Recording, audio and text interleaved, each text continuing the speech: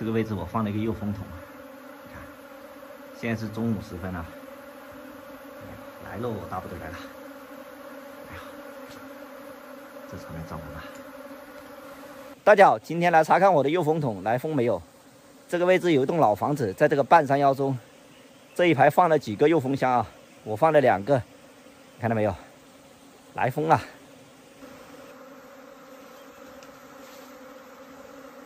不会吧？同时来2窝，看到没有？这个也是人家的，赶不动人家的啊。本来我在旁边那里放了一个的，然后人家看我又到蜂了，在我中间插一个，其实这是不道德的事，但咱也没办法。这窝是人家的，咱不去动它。看一下我的，这是我的用的这个塑料桶啊，还没进箱啊。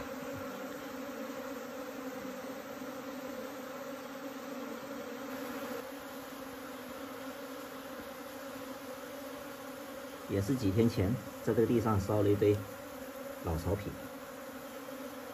然后在这个诱蜂箱边上打了蜂蜡。像这种诱蜂箱啊，很长时间没看的话，我们要这个蜡要重新烧一下，让那个气味更浓啊。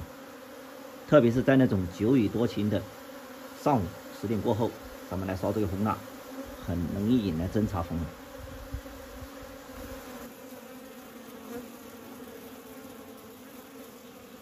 久雨多晴必分蜂，特别是在下过以后，一会出太阳，一会又有乌云挡住，这个时候的中午，蜜蜂最容易出逃。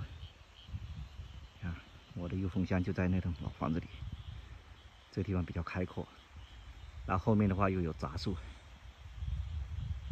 刚刚跑回家去拿收蜂笼，对于这种刚来的蜜蜂，我们可以直接将它带回家。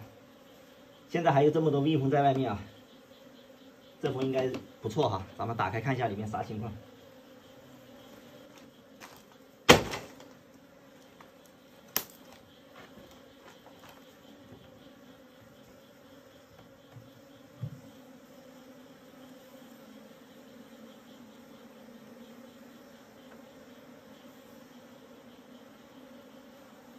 哇，差不多爆桶了，看一下。 这窝蜜蜂可以哈，让它进我的收蜂笼。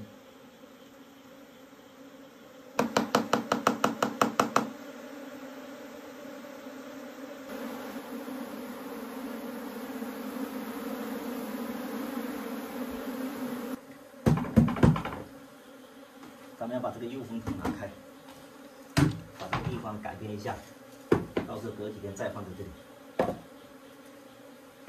让它进。 来看一下这个地理位置，非常的开阔。以前这个地方也是住人的，封路也好。就这一栋的老房子，放了差不多有10个诱蜂桶，那一个又是人家放的，那边一个是我的，看一下。哟，又有蜜蜂来了，你看到没有？有蜜蜂好像飞出来了，来了一群啊。 看这个风应该不旺，可能来了有2天了。去年我这个箱子来蜂了，还有放在那上面的，那个地方也是我去年来过蜂的，但是现在被人家占领了。这个地方有3家人放的诱蜂桶，这一桶的话是我小叔放的，帮他看一下进去没有。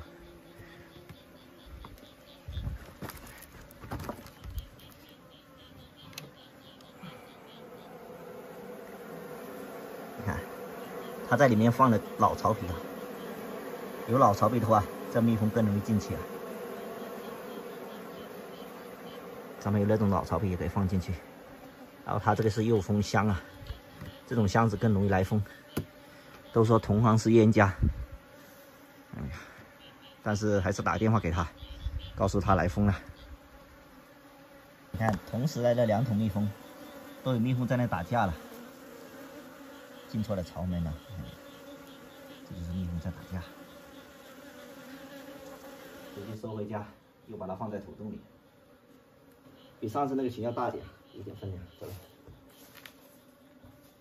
这窝蜜蜂用同样的方法把它抖到土洞里面，在土洞上面放了一块木板，木板下面插了诱蜂蜡，而且放了一点蜂蜜水在上面。这样的话，为了让它能够快速的上顶啊，只要它能正常的进出采花粉，就不用去管它了。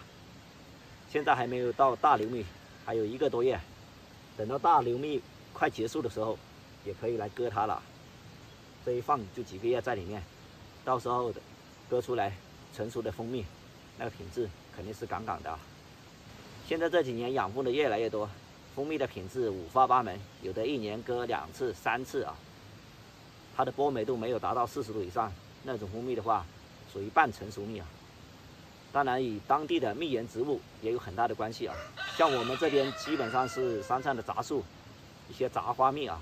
因为我养的是中蜂，主要是采集一些零星蜜源。像这种1年只割1次的土养的土蜂蜜啊，相信也有很多朋友喜欢。如果你想喝到正宗的好蜂蜜的话，也可以找我预定。好了，今天的视频就到这里，感谢老铁们观看，下期再见。